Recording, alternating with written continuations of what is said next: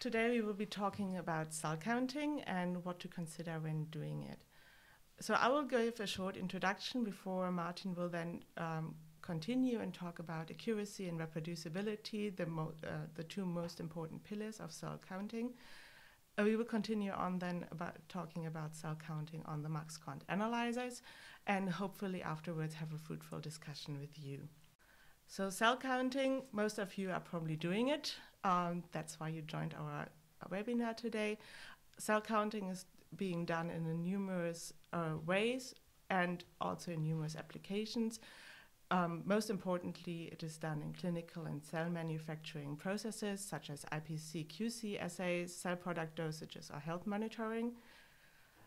In a more broad spectrum, it's also being done for cell-based assays, viability or apoptosis, or also proliferation and cytotoxicity assays, where you really need to know how many cells you put into the assay to have a qualified result at the end. The third one would be you also need cell counting for downstream applications, for example, cell sorting, transfection, or seeding of your cells, because also for this you need to know how many you put in to perform your applications. There are numerous cell counting methodologies. The most commonly used ones are manual cell counting, for example, plating or CFU counting. The most predominantly used one is, however, the hemocytometer indicated here within the picture. It is a Neubauer cell chamber, and it's used still up to date in about 70% of all cell counting cases. However, there are a lot of ways to introduce variability into this cell counting method, as it requires a lot of training and practice to get reproducible and accurate results with this method. Easier ways to get reproducible and accurate results for your assays are automatic cell counting methods, such as image-based technologies, impedance counting technologies, or flow cytometry-based technologies. And these are what we are going to focus on today. So I will hand over to my colleague Martin, and he will continue talking about accuracy and reproducibility in cell counting with flow cytometry. So good morning and good evening also from my side. So let's move on with cell counting in the context of flow cytometry. So first, I think it's important to talk briefly about a couple of important terms and desirable goals that one wants to reach. In the first place, when you do measurements of all kinds, the terms that are quite important in most of the cases is reproducibility and accuracy. In our case, in the case of doing cell counting with MACSQuant Flow Cytometers, we can only claim precision and linearity. And there's a resemblance between these two terms here, because precision and reproducibility is essentially the same. So what this means is, if you repeat a measurement a couple of times, then you should always get the same result. This means the measurement is precise. Precise is therefore synonymous to reproducibility. If you have good reproducibility, you have good precision. The other thing is linearity, which means in our case, if we have twice the number of cells in the sample, we're going to expect that we also count twice the number of cells in the experiment. That doesn't necessarily mean that there is a systematic error left. So it could well be that we only count 90% of the cells, but not 100%. Meaning what we only claim is if there's double material in the sample, we count twice the number of events. And if these two methods are given, then in order to achieve good accuracy, one probably has to cross-validate against a different technology, which is also something we are going to talk about later in this presentation.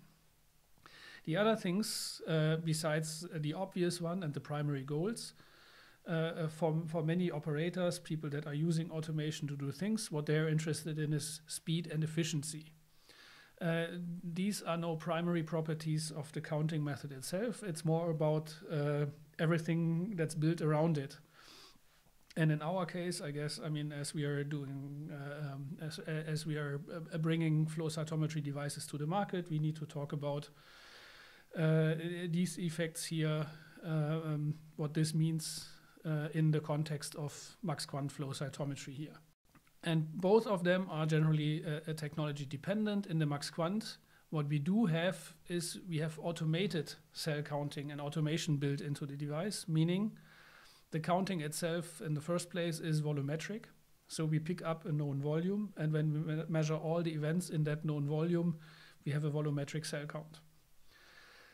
Maintenance procedures around it, like startup, shutdown, and cleaning, are also taken care of automatically by the system, so that one simply cannot forget to do a maintenance procedures towards the end of the workday. So the instrument is always kept in good shape, meaning this facilitates reproducibility from that perspective. Sample labeling steps and processing steps, to the extent possible, can also be automated, meaning there is no or less error due to process variability. An automated process typically runs better than a manual process. Same holds true for calibration and QC processes. Whenever you start up the instrument in the morning, you provide some calibration particles. The instrument characterizes itself and adjusts itself to correct for any variability that may have occurred, prolonged operation of the instrument. And then lastly, the counting itself.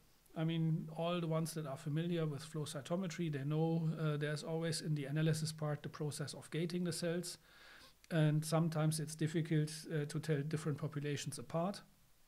This is supported here with automated express mode analysis, where the knowledge about the possible distribution in a given measurement is entered into the program, meaning this ultimately facilitates precision and reproducibility simply due to the fact that for sure given that whenever you enter the same material twice, exactly the same measurement data, the analysis result will be exactly the same. And of course, this is what really means reproducibility.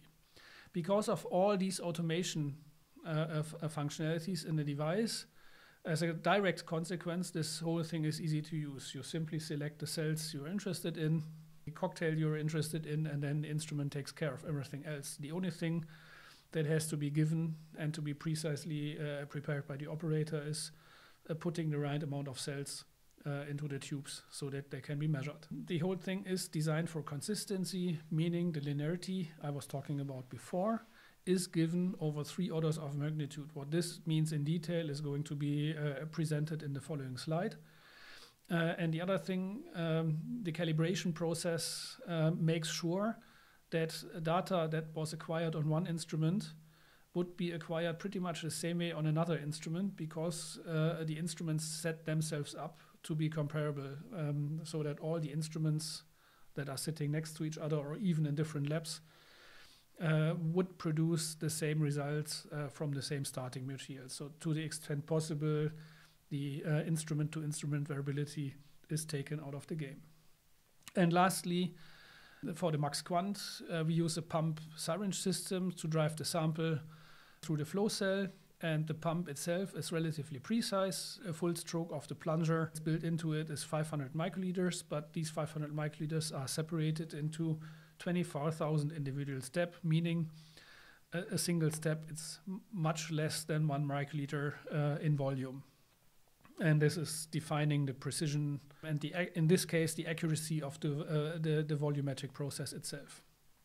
And then it also facilitates speed. So, for example, on the MACSQuant Analyzer X, a 96 well plate can be processed within 15 minutes. And because of an effect that we are also going to discuss later, keeping the measurement time short helps in getting reproducible results. I can say when we look back to our list of desired goals, automation ensures quick results, ease of use. Automation, I think, has been discussed. The whole thing is in a multiparametric environment. Of course, flow cytometry can also not only enumerate cells at all, you can also phenotype them at the same time. And what we are mainly interested again, and this is really the difficult part about it, this is what's now here in this box, precision and linearity, and I was promising you before that we are going to talk about these aspects in more detail, and this is coming now. So, I said before, precision is when we do the same measurement again and again, what one would expect is getting the same results again and again. And an easy way to do it in the application of cell counting is divide a sample up into multiple tubes and measure them one after the other. And here in this particular example, as being shown here, this is a very typical result. We have split peripheral blood mononuclear cells into 16 different tubes, and we're doing counting results here, and the cell count in all those measurements, as you can see, was highly reproducible. So always getting more or less the same count from all the tubes that have been measured here. And in fact, the CV of these numbers here happens to be 1.5%, and this is a very typical result that one can expect from a properly working instrument. And in the data sheet, we claim that for typical measurement, this value is below 5%, meaning to what we claim they can do. And if it's 5%, I think this is what's ultimately desired and a very technical definition of a possible coefficient of variation. Linearity. Linearity essentially means if you expect twice the number of cells in the sample, you actually want to get twice the count, or the other way around. If you expect half the number of cells in a sample, you expect to receive half the count.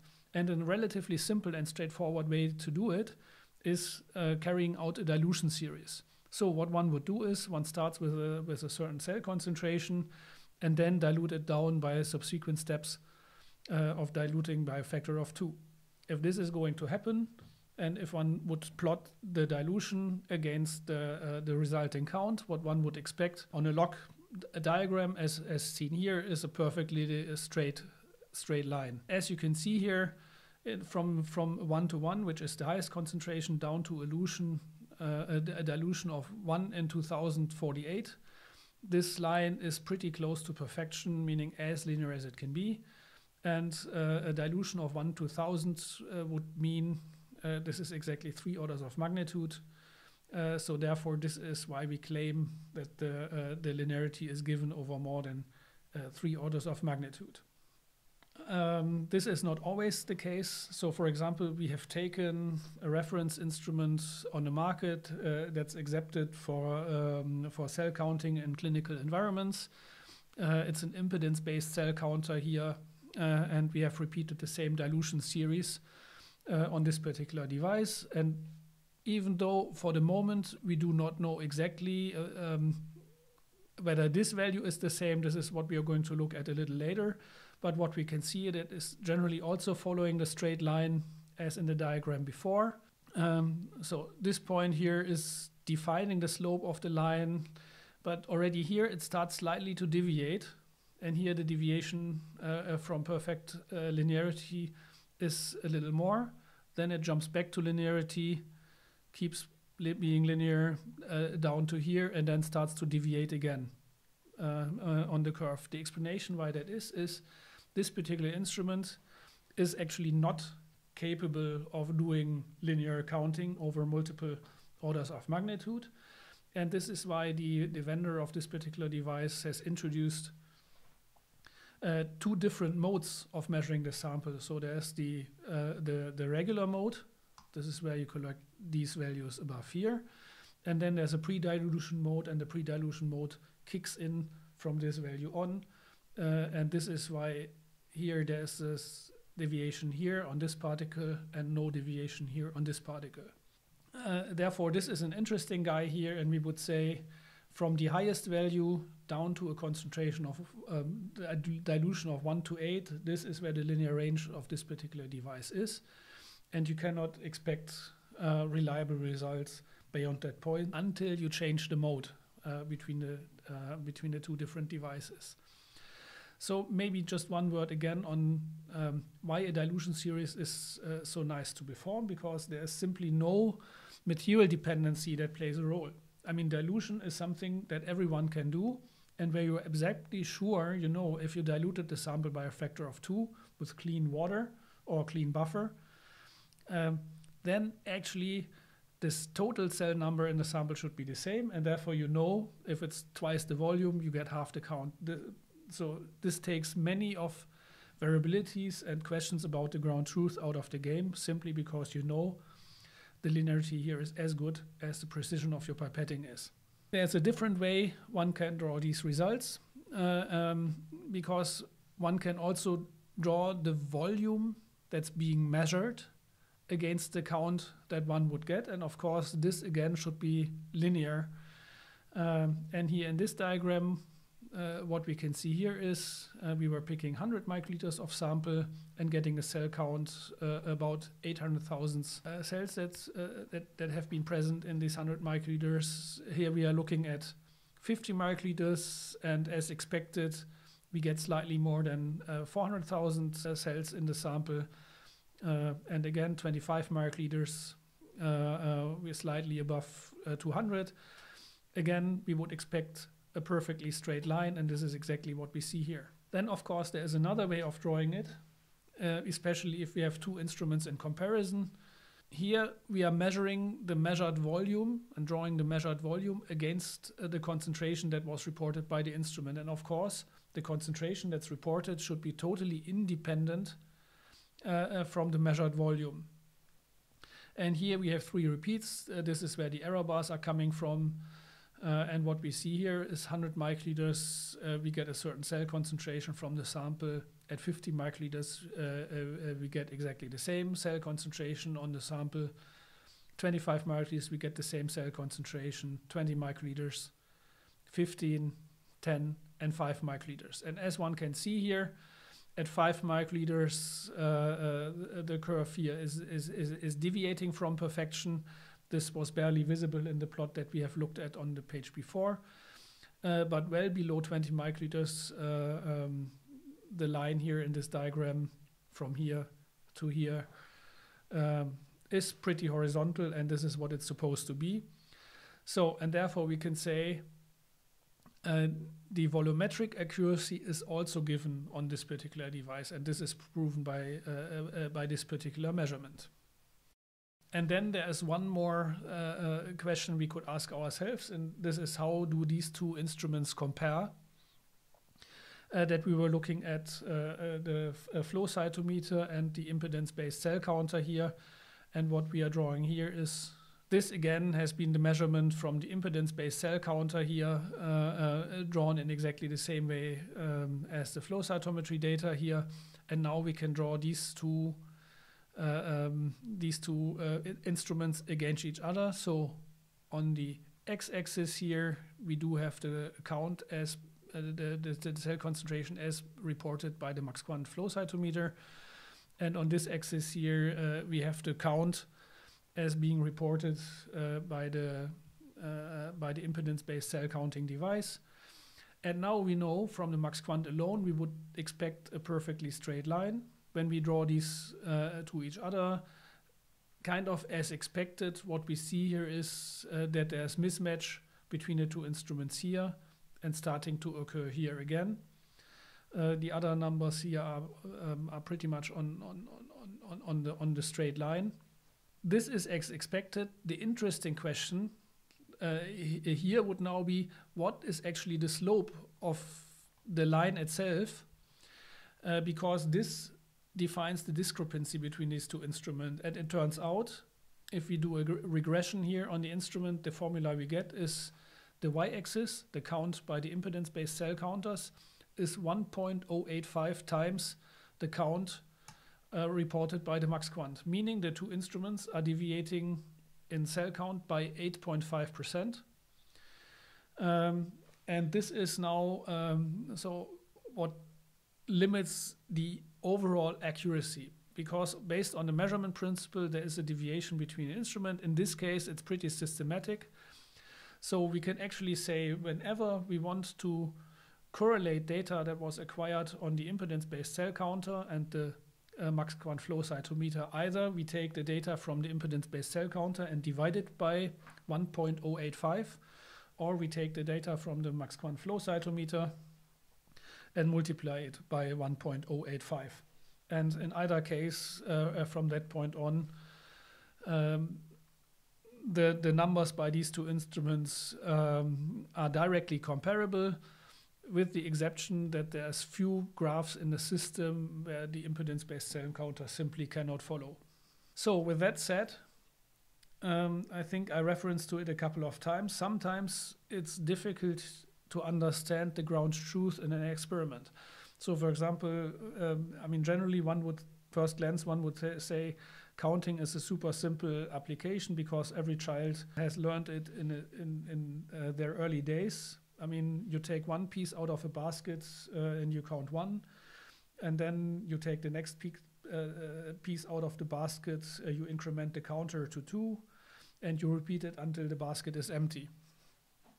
But now let's consider sort of if the artifacts we want to count are tomatoes. One thing that could happen is maybe the basket was dropped and some of the tomatoes were falling out of the basket. The basket was overfilled, some tomatoes were falling out of the basket, and you never know what happens to the tomatoes on the bottom. And in some cases, you may even have a situation that the operator does something to the tomatoes, and afterwards it's going to be difficult to estimate the exact number of tomatoes that were being present in this particular application. So they could be smashed, they could be squeezed. And in the case of cells, things that can easily happen is some cells may interact with other cells in the reagent tube, or cells could stick to the walls in the reagent tube. There could be pipetting errors. Cells could simply sediment.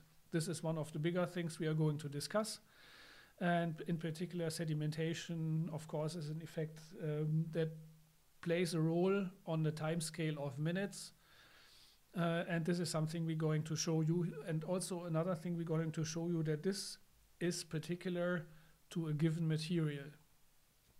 And in order to prove that principle, we came up with a material mix. So we mixed beads, 0.5 micrometer, 0.9 micrometer, 3 micrometers, PBMCs stained with CD45 fluorochrome, and hex cells in a mixture, meaning the starting suspension is a mixture where all these materials are present in the relatively same amounts. And then we were trying to measure 10 microliters, 33 microliters, 100 microliters, and 333 microliters of the same sample at low flow rate in the instruments, and doing measurements in triplicates. So if all the materials are behaving exactly the same, what one would expect is getting always the very same results. And as one might expect, I wouldn't show this experiment if this would be the case. There are differences. But first, let's have a quick look at the gating strategy here. There is a scatter plot, forward scatter here on this axis, side scatter here on this axis. And what we do see here is we have the small particles, 0.5 micrometer particles, 0.9 micrometer particles, 3 micrometer particles, the cells from the PBMC, and the hex cells as the largest ones. The hex cells here are now pretty much sticking to the edge of this diagram, but since we only want to count them, this is okay. And we have taken focus here that we can measure in the same measurement and tell them apart, the hex cells as large as these guys, but at the same time are being able to look at the 0.5 micrometer beads in the same diagram. And this is why we have chosen to go on a log scale, and one can clearly see that all these populations can be identified distinctly, so that we are pretty sure in the following analysis the results are not coming from the fact that we were not able to gate on the cells of interest. And what one starts to see, time course of the measurement. So what's drawn here on the x-axis here is measurement time, and on the y-axis is the count rate, if you will. And what you see here is, for 100 microliter measurements, it looks pretty much the same for all the three materials. So the small beads, the lymphocytes, and the large X cells, we get a more or less the same measurement course, time course. It looks pretty much the same. Here, well, it's still almost the same, but if we go for the small measurements here, in this case 10 microliters, towards the end of the measurement, we do see a difference. So the measurement in this case here was about 25 seconds long. And after about 20 seconds, the largest particles started to drop in counting. Followed shortly later by the lymphocytes, whereas at the same time, the small particles, they were keeping their flow rate until the very end of the measurement. And the reason for this behavior in this case is sedimentation. Now what one can do is one can separate the sample into three different sections. So we have the starting section, which is the first third of the measurement. Then we have a middle section where we look at the distribution, and then we have the end section. And as expected from this diagram, what one would actually see is that towards the end of the measurement, the hex cells are dropping and the PBMCs are dropping as well, whereas at 30 microliters or 100 microliters, measurements are not so much affected by this effect. Meaning, we can clearly see the behavior is different and distinct on a per cell base, on a per cell type base. So if we would do a calibration with 33 microliters, we could expect the cell count being relatively independent from hex cells and PBMCs, whereas go to very small volumes, the material dependent effect here coming from these two different cell types is no longer neglectable.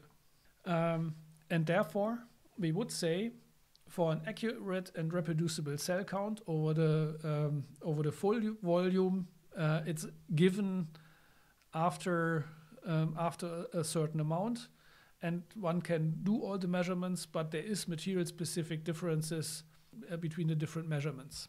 And simply to prove that this was not just random, that this was really material-specific, what we have shown here in this diagram is the different materials, 0.9 micrometers beads here, 10 microliters, 33 microliters, 100 microliters here, PBMCs in the second diagram, and hex cells in a third diagram. And in all cases here, we do see that the event rate drops early towards the end of the measurement, whereas the small particles, they stay at comparable levels throughout the course of the measurement, and the PBMCs are somewhere in between.